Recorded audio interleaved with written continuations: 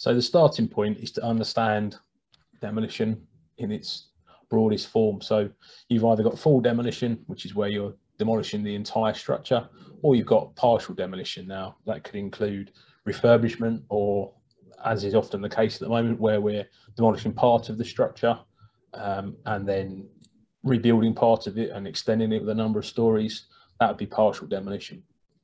Now for full demolition, you can use deliberate collapse mechanisms, which is the big fancy ones, which we all like watching, which is pull downs and blow downs. Pull down being where you use normally an excavator or a bulldozer to actually pull a structure over. You pre-weaken it, and then you use a piece of plant to apply a load, which then causes the structure to collapse. Blow down, similar. You pre-weaken the structure. They don't always have to pre-weaken the structure. And you use explosives to demolish the structure. Now, you can use cutting charges, so they have their own problems to cut steel and concrete structures, and kicking charges to then kick them over. Or you can go and you can pre-weaken manually and then just use kicking charges, or you can use a combination of all three for that deliberate collapse mechanism. Progressive demolition, and indeed full demolition of a structure, top down, often used in city centres where you've got restricted access. As it sounds, you work from the top of the building down, typically lifting plant from, it might be as small as a 1-ton machine or a small brock, up to typically a 15-tonner, depending on the structure and what it can cope with, on top of the building, and then you just demolish it, working within the own footprint of the building. High reach is where you use a high reach excavator. So that's a special piece of kit, normally modified specifically for demolition with increased counterweight, a long arm on it, and that allows it to reach high up onto a structure and then into the building with a tool to either a breaker, muncher, or pulverizer, whatever you need to do the demolition. Deconstruction and dismantling, that is where you take a building apart, pretty much the reverse of building it, except you might use wire sawing or burning, or you might unbolt things to dismantle it. I've got a feeling that traditional dismantling is going to increase somewhat, because there's that drive currently to reuse steel, and there's lots of people looking at how we can reuse steel that's been already used once in a structure, by taking the building apart, and it goes off to be checked, to be graded, and have plates and what have you removed if required, and then it will come back to site for the new build, or it might have been reused on site. Typically you might have a combination of all three of these, so it wouldn't be unusual to do top down for, say, the top 5-6 stories till you can reach it with a high reach, and you might even use a little bit of dismantling with the top down work. So you might break out the slabs and then dismantle the steel frame. There's all sorts of options when it comes to demolishing a building, but that's the kind of the broad brush approach to what it is and what it means. So people still have this image in their head that demolition is uncontrolled, is unscientific, and it just involves people bashing things down and blowing things up. This is, and it does still happen in America. Actually, they use wrecking balls quite a lot still in the States. I don't think I've ever seen one, well, I haven't seen one used in a long time in the UK. They still have their place, but they're not the most controlled method for bringing a structure down, unless you've got plenty of room around you. So not typically seen in the UK. That's what the image people have in their head, is that a crane with a wrecking ball.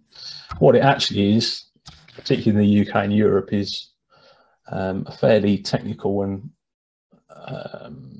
fairly technical, with quite a lot of investment in plant, machinery and people, in fact, to make these demolition jobs happen.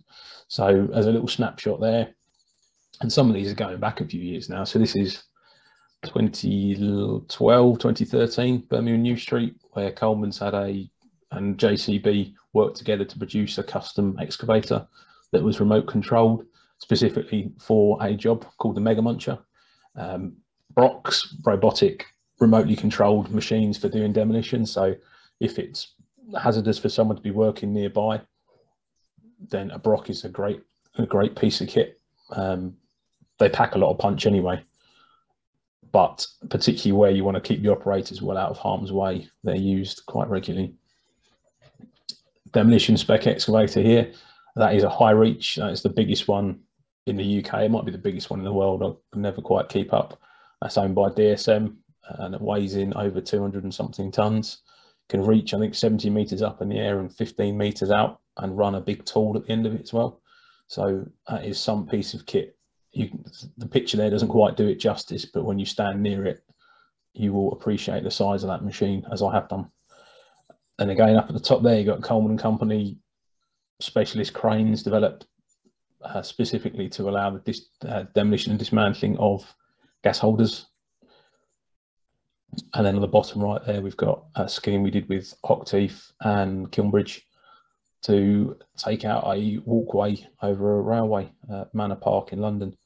Again, not your run-of-the-mill solution, not people getting in there and knocking it down with hammers. It's a properly engineered, thought-out demolition sequence to comply with the constraints of the scheme.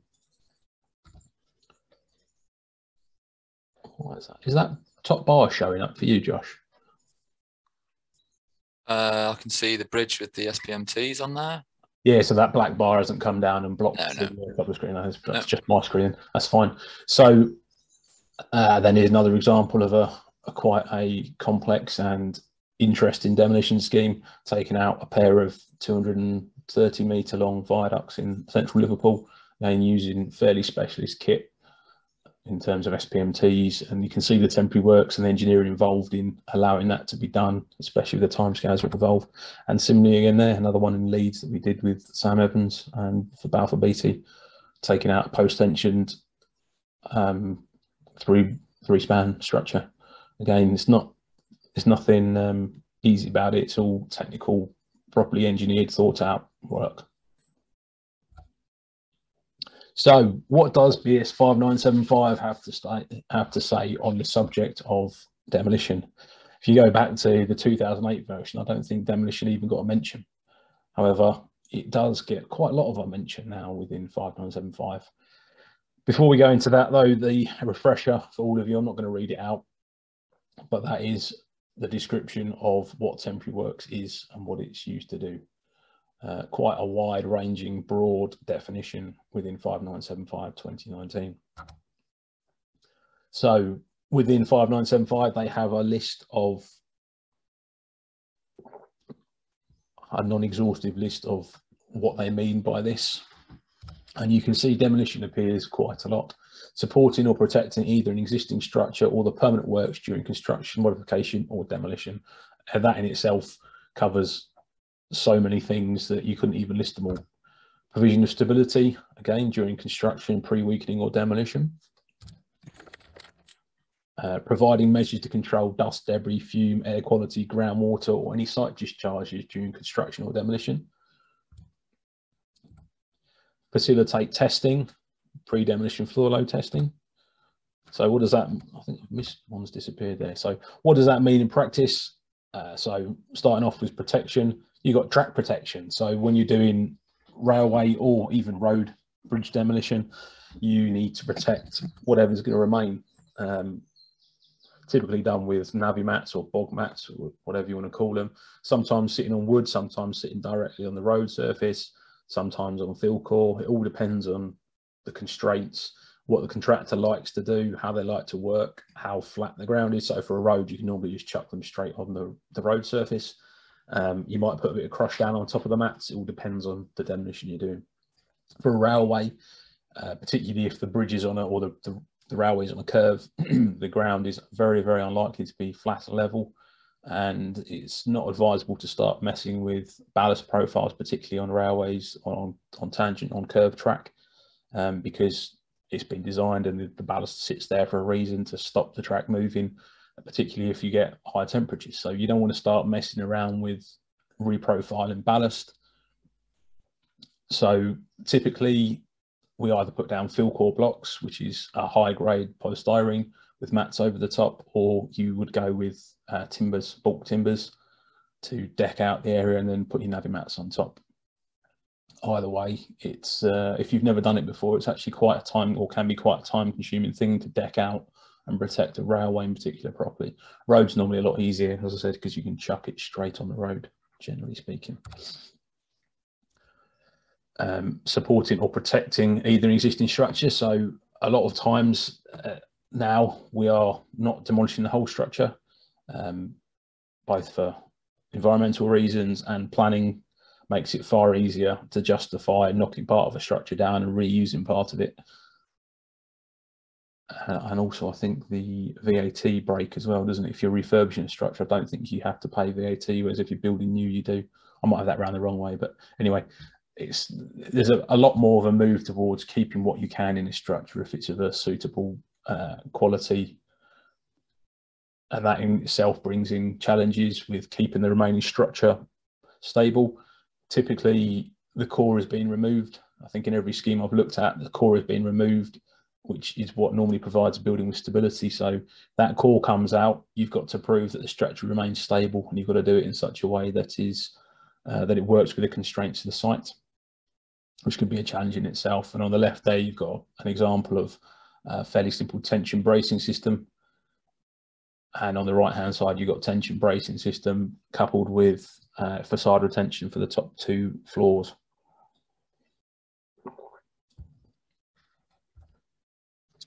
Then you've also got, when you get further down the structure, if you're taking out the ground floor slab and you've got a basement, chances are you're going to need to do something to make that basement stable. This is quite a good example where we were brought in to a project where the previous engineer had determined that the entire basement needed propping, and had put hundreds of thousands of pounds of steel work into this basement to keep it stable. We came in and looked at it, did the design work, looking at the fact there's vaults around it and you've got structures either side with basements, and engineered out the majority of the propping, and then designed the thrust block to use the permanent raft just with a thickening added to it to keep it all stable. But again, a good example there of supporting permanent works during the construction or modification phase of the works. A bit more, well, not necessarily high tech, but I think a technically challenging one here is the top left there, which is Centre Point. So that's the top of Centre Point Tower, some 30 something stories above central London, where I think it was the top 2 floors were removed, though Josh will know as he did a lot more work on it than I did. Yeah, the top, it was pretty much 2 floors, but there was multiple levels in there. I think it was 3 floors and then the roof. That deck that you can see in there is the formwork for a new floor slab. So then you can imagine there's another 3 meters of no structure between those large shear walls. It was quite a kind of a cavernous space once we opened all that out, and had to design the stability bracing that you can see there, the orange RMD supports there, to ensure that the top of the tower remained stable. And then on the right hand side, and you'll probably be familiar with facade retention, you can't help but walk around a city and find a structure that's got a facade retention in place. Happens quite regularly where you've got to keep the facade, but you want to develop the building. And that's a RMAC job in Leeds, the Majestic, which is now Channel 4's headquarters, I think, and well worth keeping. Sometimes we do facade retentions on facades and you wonder why on earth we're keeping them, but at the Majestic you could actually see why we went to all that trouble. That's another view within Centre Point Tower itself of quite how big a space that was created there at the top of the tower. I think it was for some new penthouse suites, I think, from memory. Providing measures to control noise, dust, debris, fumes, etc. from site discharge. So top left there, you've got what we call a demolition curtain, which is a long strip of rubber, I don't know, probably 5 to 10 meters wide, and however tall you need it, that is suspended by a crane, and that protects adjacent buildings should a piece of rubble, not a large piece of rubble, but a small piece of rubble be ejected from the site inadvertently. It just prevents any damage. Scaffold now, scaffolds are a funny one. Scaffold with top down is fairly typical. Scaffold with high reach demolition, it's not ideal. In fact, we've seen over the past few years quite a number of scaffolds that have failed. Well, it's not the scaffold that's failed, it's the building inside has failed, during the demolition works, which is then caused part of the scaffold to collapse. I think there's at least 4 or 5 now. The scaffold will not stop a building falling down unless you're lucky, and it just happens to take it. It's not designed to do that. Scaffolding relies on the structure it's tied to for stability. So if you're demolishing that structure and you have a partial collapse, you can't expect the scaffold, or you wouldn't be able to demonstrate that the scaffold would stay in place and stop the building collapsing any further. Chances are you're going to get a collapse of the scaffold unless you get lucky.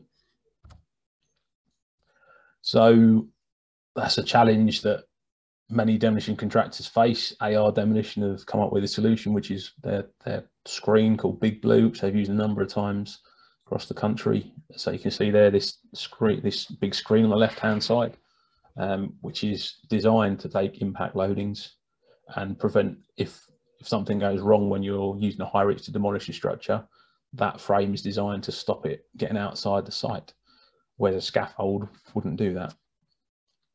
But you need quite a lot of space. So it doesn't work everywhere, or clients like councils or whoever owns the buildings need to start getting on board and understanding that scaffolding will not stop a collapse. And really you should just be shutting the road in front of the building while you do the demolition. But I'll discuss that a bit more later when I have my whinge page. Facilitating with testing, so pre-demolition floor load capacity testing. Very, very common thing to be done to prove that a structure can take the loads with a sufficient factor of safety. And often you'll find that by load testing, you'll get more capacity than you can prove through traditional elastic methods, which kind of feeds into this idea that maybe buildings are over-designed. Again, that's a bit more in-depth one to go into there, but if we can put, I don't know, a 15-ton excavator on a slab that's designed as an office building, there's got to be something wrong there, isn't there, in terms of the design that we're doing at the beginning, which then feeds back into the amount of embodied carbon, etc., etc. But probably one for a different day than today. But suffice to say, generally we get more capacity through load testing than we do through analysis. Though what you've got to be careful is that A, it's representative, B, you look at bending and shear, because a slab might do very well in bending, but you might not get the shear capacity that you require out of it. And secondly, you've got to make damn sure that what you're testing is representative of the whole building. And obviously the harder you push a structure during demolition, the more chance that you reveal a latent defect. If you're pushing it harder than the loads the structure has ever seen before, and there is a latent defect in there, you will probably uncover it. And that can be crazy things that you wouldn't even think are possible. In the past, we've seen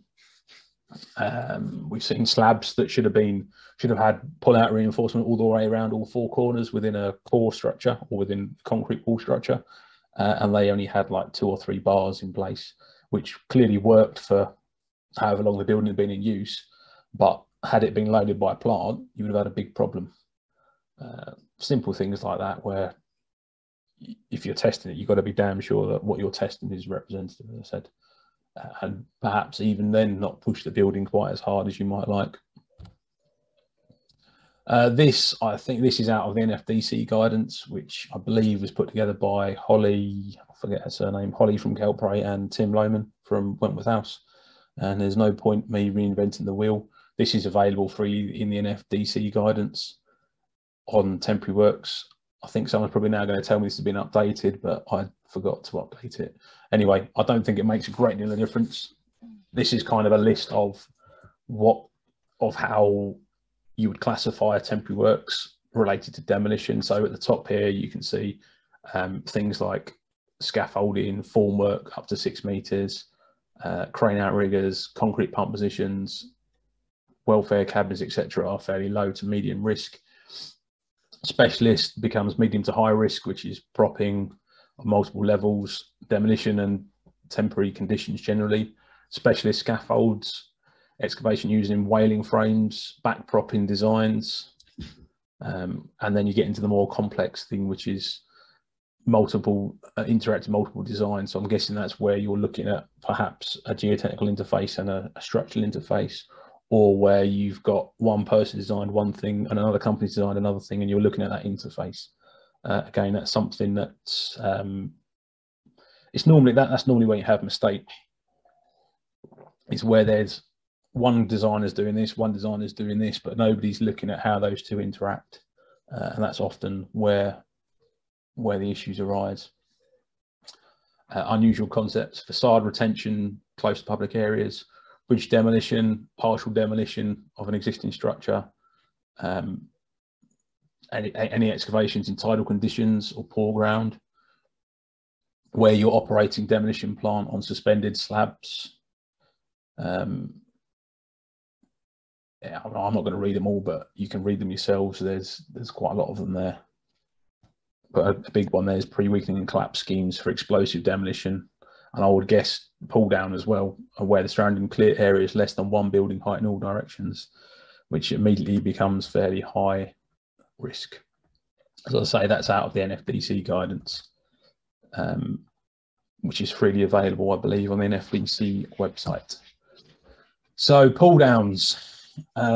If you've watched these presentations before, you will probably have seen White Hart Lane. I make no apology for repeating it again, because I still really enjoy the video, and quite what was achieved there was, to my mind, fairly impressive. Pulling down a truss of that size and that weight was, yeah, it's a good one, and a cracking video. So this is Tottenham Hotspur's football stadium, the principal truss that supported the original roof. And the original plan was to lift this down with a pair of crawler cranes, fairly large crawler cranes. The problem being that those crawler cranes were engaged on the construction works. Therefore, if they had to be used for the demolition, they'd have to dereg them, move them over, and you would have lost quite a lot of time on the programme.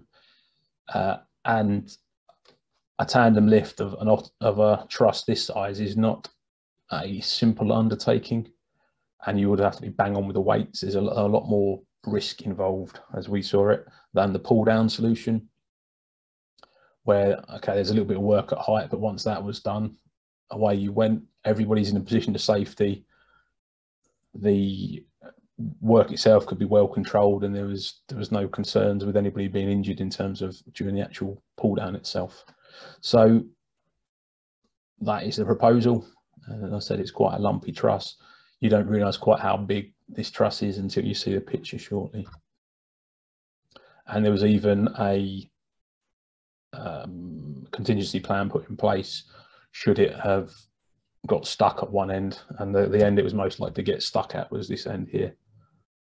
So there was a contingency plan in place should it not have pulled off properly. Where's the video gone? There we go. All right, there we go.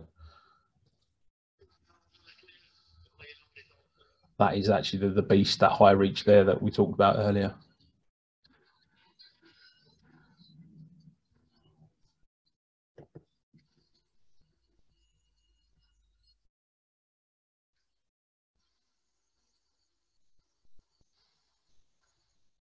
There you go. Easy as that.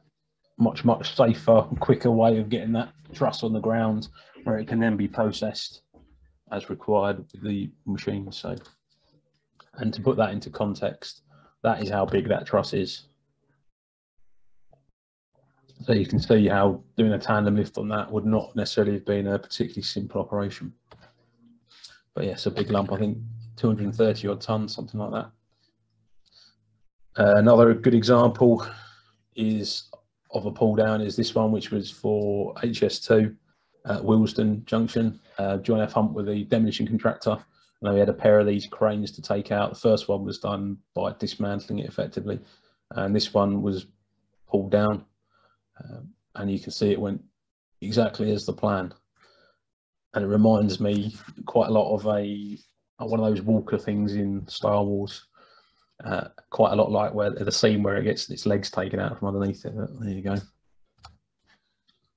Pre-weakening. So pre-weakening is not an area for just anybody to go and get involved. You need to have a good grasp of demolition and a very good grasp of engineering before you start figuring out how to dismantle, how to pre-weaken a structure. The art of pre-weakening it sufficiently that it won't collapse while you're doing it, but it will collapse when you pull it over, and then making sure you communicate that clearly and concisely to the people doing the works. It's something you need to have some experience in, and you've got to be sure about the team who are doing it. So workmanship at the burners is vital.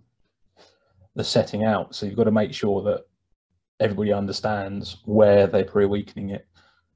So you need a very, very clear drawing as to what's being done and where. The checking, an external check, or maybe a Cat 2, probably a Cat 3, depending on the structure, should be undertaken. And that should be by someone who's similarly experienced in these sorts of work. The form of cut is very, very important. Thinking about how the structure is going to behave and how you're going to cut it. It's got to be thought through.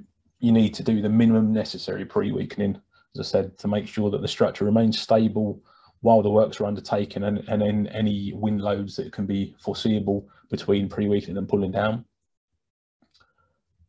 but enough so that you can put enough energy in to cause the collapse, whether that's through explosives or through machines pulling it. Either way, the final release cuts should only be undertaken when you're ready for the pull down. So ideally you would leave tabs in place that keep the structure stable until the very last moment. The calculations should be undertaken to justify the design, and you need to consider the age of the structure and the material properties. You also need to undertake a sensitivity analysis. Particularly with larger structures, you're probably not going to have an accurate weight forecast. It will come down to people making estimates of the weight of the structure that's being dismantled or being pre-weakened and pulled down. You therefore need to treat that as not as a given, but to consider upper and lower bounds from that estimate to make sure that the structure remains stable throughout. For instance, if you overestimate the weight compared to the wind loads that are upon it, you may well have a problem. So you need to consider a lower bound weight as well. And keep it simple. It's not the place to try and be clever with cutting arrangements and similar.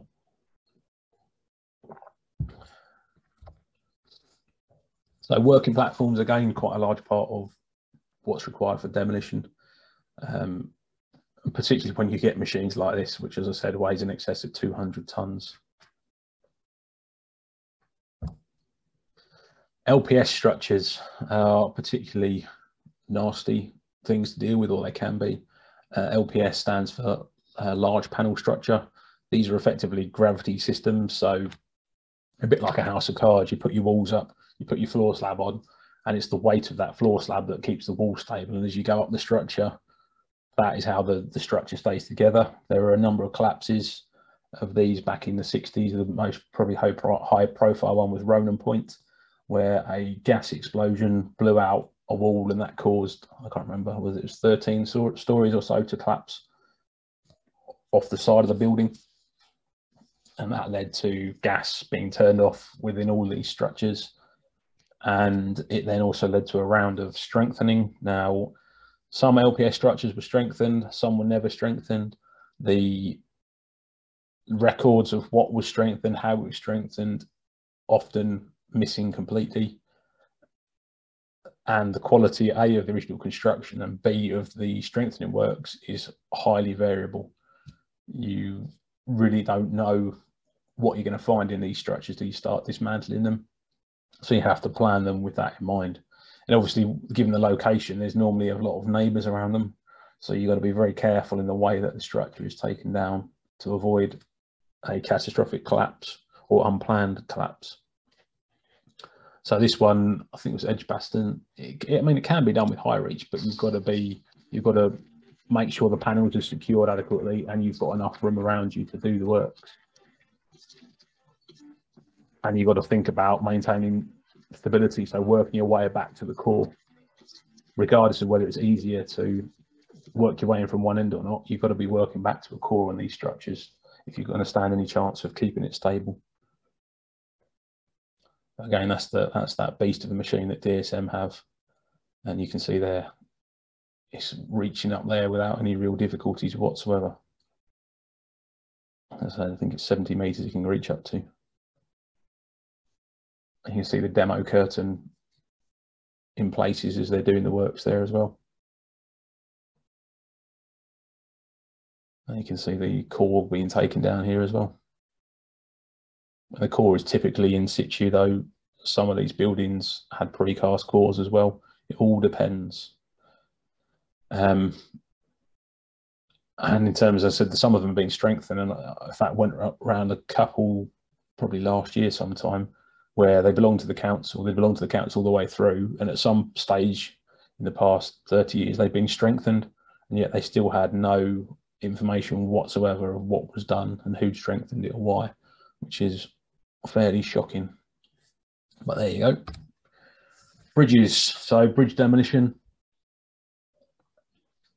over road or railway, you've got to protect the assets that are to remain, and you've got to ensure the stability of the structure while the works is undertaken. So that can be the bits that remain, as here, which is SAS 13 in Birmingham, which was Skanska job with Armac doing the demolition works, and we were working for Armac on this one. Interestingly, the cut line was part of the way through an arch at either end. You can just see the red cut line here, and you can see that this pier is built in the arch, which again makes sense, but you had to keep part of the arch was the same at the other end. So the permanent works designer had actually detailed in a solution to keep the bridge upright. It needed a little bit of assistance in the temporary stage, but it was nice to see that it had been thought about as to how it could be built and how you would maintain stability of the arches rather than just leaving it up to demolition contractor to worry about and solve on the day. Well, not on the day, but to solve as part of their package. So SAS 13, you have effectively, there were 3 masonry viaducts and a central steel span, which was lifted out. I'm going to skip a bit of it because the start of it is the removal of the ballast and the track and the OLE. We don't start the demolition until a little bit further on. You can see the track protection in place there.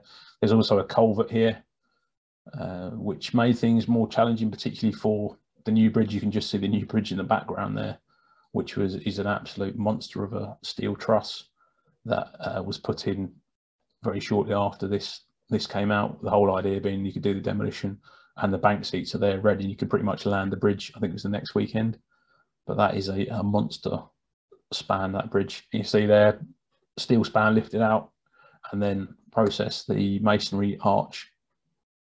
And you see Armac have got all their kit in there, making light work of taking out that masonry arch. A hive of activity, because obviously you haven't got long to get it done.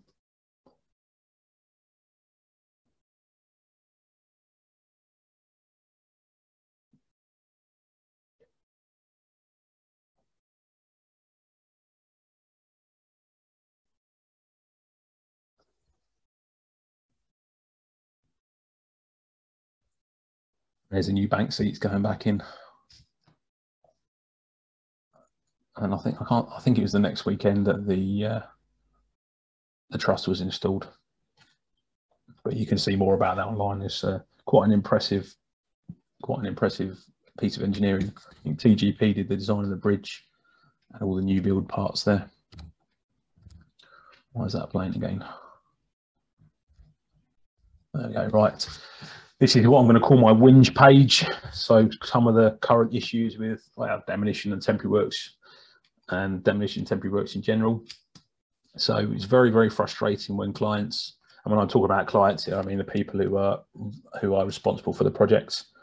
They employ a competent demolition contractor and then insist on telling them how the demolition is to be undertaken, which is very, very frustrating for demolition contractors and us. You've gone to the right people, employed the right people, and then you'd want to tell them how to do the demolition works. It doesn't make any sense at all. Then we have schemes with almost impossible constraints due to a lack of thought. Now, this ties in very closely with clients who don't undertake risk assessments of what the contractors, oops, that's not what I meant to do. They don't consider what they're asking the contractor to do. A good example of this would be a tower block in a city centre location, where the constraints in the tender required that all the surrounding shops that were within, I don't know, probably less than that, probably actually abutting the structure, had to remain open throughout all of the works, as did the public realm area underneath.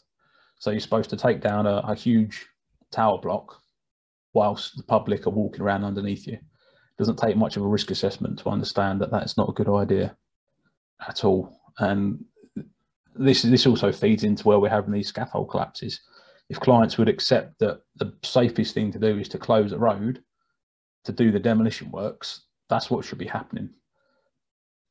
But they seem to think that they can push that risk down to the demolition contractor.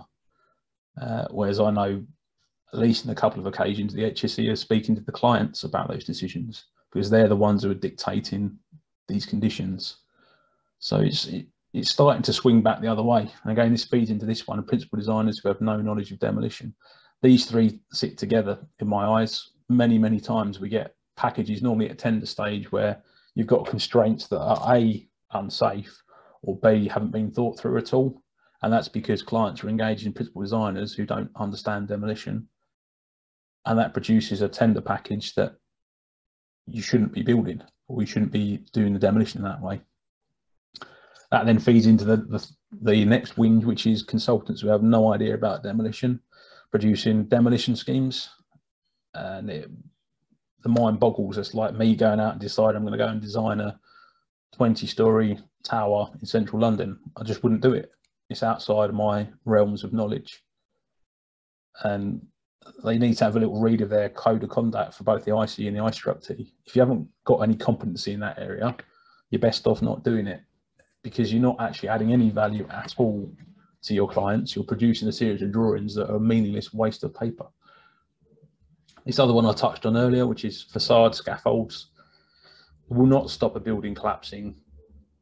If you're doing top down, probably okay because of the amount of material you're moving around. Whereas if you're doing it with a high reach and you get it wrong, you're probably going to push a chunk of scaffold over, which then feeds into this first bit here as to why clients should allow people to close the road in the first place and not insist on trying to do these works with the roads and shops next to the structure open. Next one's more of a feel, or more of a discussion about carbon, because we've had it on a couple of times now, but we've got one at the moment where the contract break between the demolition contractor and the new build is such that you have to install a load of temporary propping into the structure before the new build contractor comes along and backfills the basement with crush. It doesn't make a lot of sense. You're putting a load of steel into a building to keep it stable for a couple of months before someone backfills it with fill. It just doesn't make any sense. And from a cost and a carbon perspective, it's not a great idea. The next one comes when you do a design, it's been checked, and it goes into another engineer who then decides that you have to check absolutely everything numerically. Engineering judgment is okay. If you're competent and you understand what you're doing, you don't have to prove absolutely everything with numbers. Engineering judgment is still allowed. And it's incredibly frustrating to have to spend time proving things that are obvious. Obviously, you have to put that in the right context. There's times for engineering judgment, and there's times when you can't do it with engineering judgment. But things such as Navimats for crash deck protection don't need a great deal of calculations to prove that they work. And it's very, very easy to get bogged down and decide they don't work. But engineering judgment and previous history shows that they do work more than adequately. And anyway, that's the end of my little whinge. And I'll be interested to see if I have anyone else who chips in with these, agrees with me, disagrees with me. By all means, I'll be quite happy to have a discussion at the end in the Q&A section. And now Josh is going to move on and do his 2 case studies. I'm going to carry on driving the presentation because he's having trouble with the video showing. But yeah, over to you, Josh. Thank you very much, Angus. So now on to our first case study, which is the Scunthorpe Steelworks and the tale of 2 chimneys. And the reason why I've chosen these is because they're 2 examples of dropping a chimney, but each was done using a different methodology due to their location and construction. Because it's not a case of, well, here's a chimney and this is how we do it. Because as we've heard from Angus, choosing that demolition methodology, it comes with looking at location and the different constraints on a project and the construction, they all have an influence on choosing a demolition methodology. And this is why this is a good example. The contractor on this one was S. Evans and Sons, a demolition contractor, and the client was British Steel. Specialist Explosive Services were the explosive contractor for the chimney that was blown down, and we were the demolition engineers providing the design for both. So the first example that we've got here is the pull down, or a push down in this case, and this is a steel stack. This structure was approximately 5 meters in diameter and 56 meters tall. It had an outer shell on it was steel, outer shell and internal liner, and it had a significant change of section about 5.5 meters up above the base. And this section change and the intake pipework that you can see there, that meant that we chose to carry out the pre-weakening cuts above this section change, which meant that we had no restrictions on where the pre-weakening was, and therefore we could choose the direction that it would fall in, because that's really important, as the general idea of this is to drop the structure away from risk zones. And the principal risk zone on this one was an ammonia tank that is just creeping into the photo on that left-hand side there. So we wanted to drop this chimney in the other direction. Our design was based on a structural justification of the pre-weakening and to ensure that there is enough structure there to resist the destabilizing forces, which are principally wind, like Angus was discussing earlier. What we do is break the sequence down bit by bit as it's pre-weakened and cut. And we check each part of the sequence by calculating the properties of each structure at this stage. And if Angus, if you nudge it on another one, we can see that we've got a little section there where we've calculated what that is and what's left. And this ensures that the chimney doesn't come down prematurely, and the trick is to remove enough so it can be pushed over, but not too much so it blows over in a gust of wind. Also looking at that sensitivity analysis as well. This structure was pushed from behind using a grab attachment on an excavator, and that meant that we could saddle that grab with its open jaws onto the curvature of the stack, and then we were able to lean on it with a suitable force to induce a controlled collapse. And if Angus, you want to go to the next slide, and we've got a video of how the thing came down one sunny morning. And there it drops there. Boom. So if you jump onto the next slide, we've got our other chimney. And this was a concrete chimney, much taller than the steel stack. It was 78 meters tall and it weighed nearly 1,000 tons. It had a concrete outer ring and then a brick internal liner. There was a large hole on this side of this chimney where the flue came in, and this hole was so large that we couldn't really avoid it. So we had to work with the opening and work with what we got, incorporating it into that pre-weakening sequence. Unfortunately, we were able to make it work so that the chimney dropped into a safe zone and away from the live conveyor systems, which were to the west and the south. And then the failure of this chimney was induced by explosives this time, rather than pre-weakening and pushing. This was just pre-weakened and blasted. There was a strict preparation sequence, which involved test blasts to make sure we had enough bang in our buck to do what we wanted to do. The pre-weakening, heel cuts on the back of the chimney, and some hole drilling for the explosives as well. And the design check included the review of the structure at each stage and calculating that stability. And Angus, if you want to give it a nudge, we can see an example of the section that we've got there after the pre-weakening, which had to support the vertical weight as well as the destabilizing wind loadings, which are trying to push that chimney over. Slide. Once all the planning was in place, the demolition works could then commence. And the idea with any pull down or blow down is to get the structure onto the ground so that it can be processed using heavy plant working on the ground. We essentially want to reduce the working at height due to it being the most dangerous activity in the construction industry. And this type of demolition, yes, it's high risk, but it's for a very short period of time, and controls such as a site-wide exclusion zone can be implemented to keep the overall risk lower than alternative methods. So if we go to our next slide, and we can see a video of how it went on one Sunday morning. So you can see there we've got the chimney. You can see that there's infrastructure around it, the conveyors. It's been pre-weakened at this point, and some blast protection there just to make sure we're not getting demolition fly firing out, blasted, and then slowly tipping away from the areas of high risk and into a drop zone. And it went down exactly the direction we wanted it to go. It wasn't meant to fall onto that stockpile to the left. That was just a stockpile of material. We wanted it just to fall in that direction and away from the live conveyor systems. And it went down very well, and then could then be processed and on the ground where it's safe. So on to our next case study then, which is a little bit different from the chimneys. This is a cut and carve type job with partial demolition of a large structure in a busy city centre. This is more of a progressive realisation of demolition as opposed to the chimneys, where once it starts, you blink and it's down. The contractor for this one was PP O'Connor, the demolition contractor, and the client was Property Alliance Group, and we were the demolition engineers providing engineering support for PP O'Connor. Way back at tender stage, we assisted in the tender design and engineering to support PP O'Connor's tender. They successfully won the job, and then we supported them throughout their contract work. So slide, please. So the existing site consisted of a 2 to 3 story basement car park over the whole site.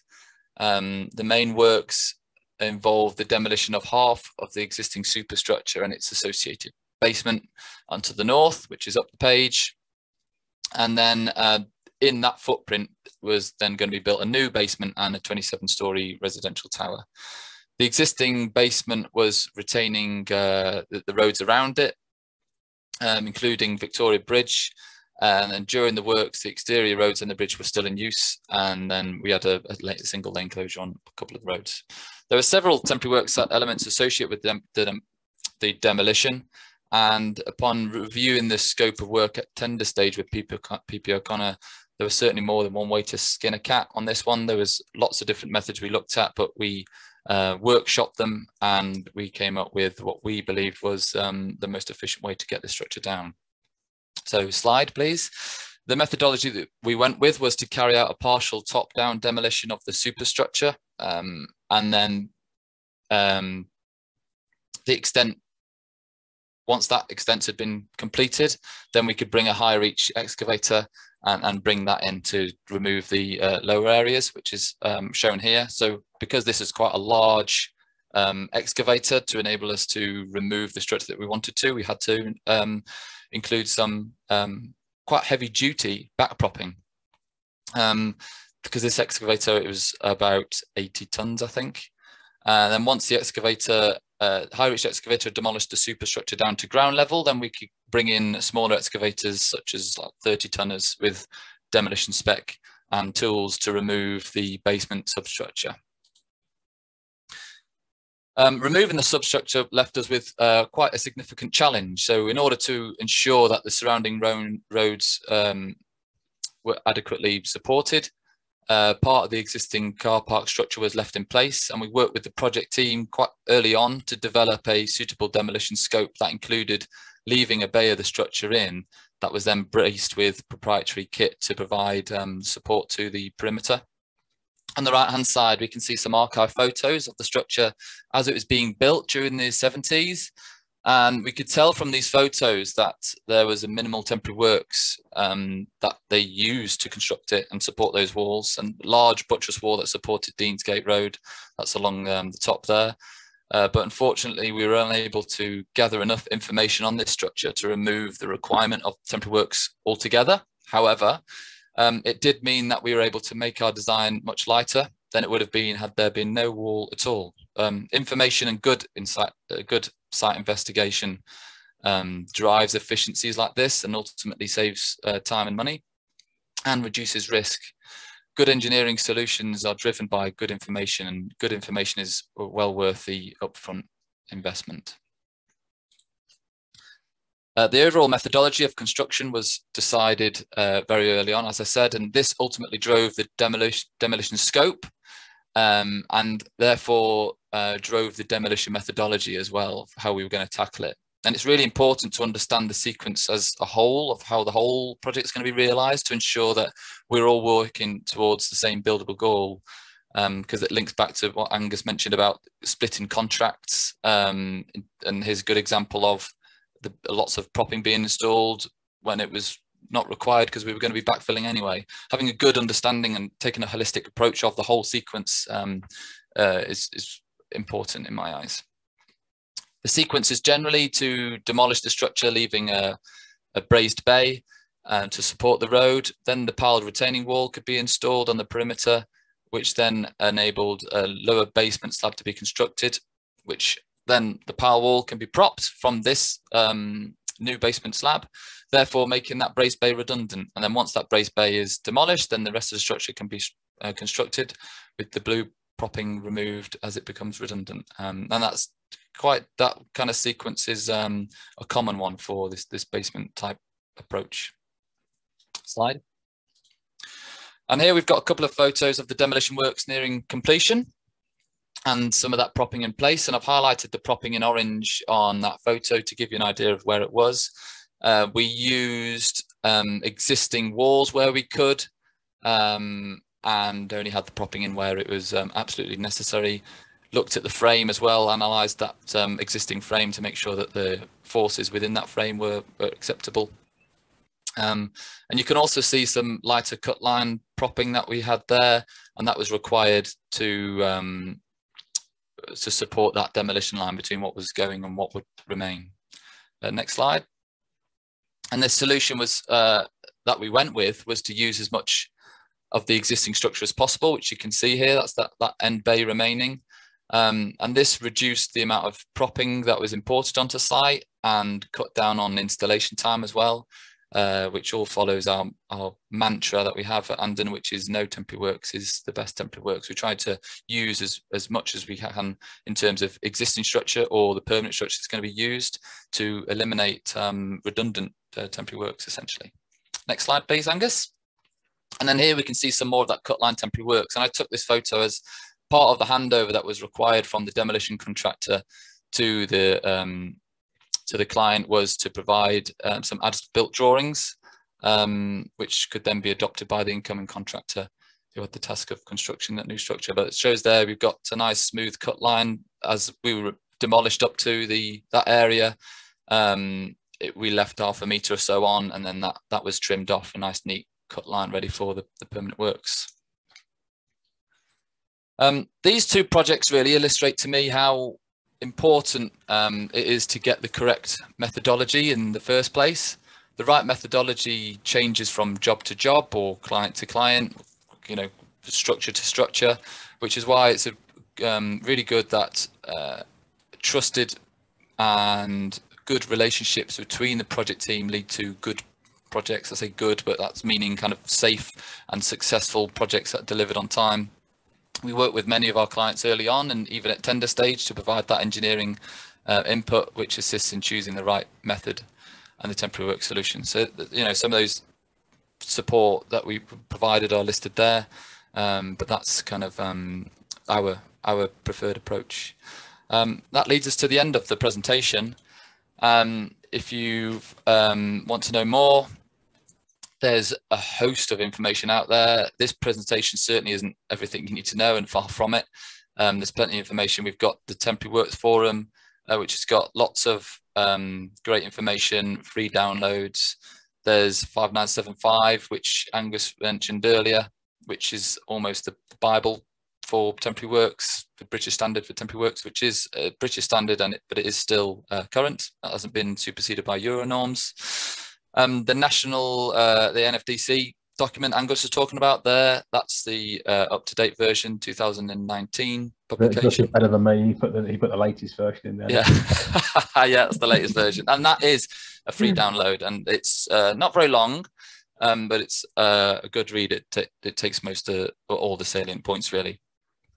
Yeah, so we'll take a short break really, just to let some of your cogs in your mind tick and start putting some questions in, but we'll take questions very shortly.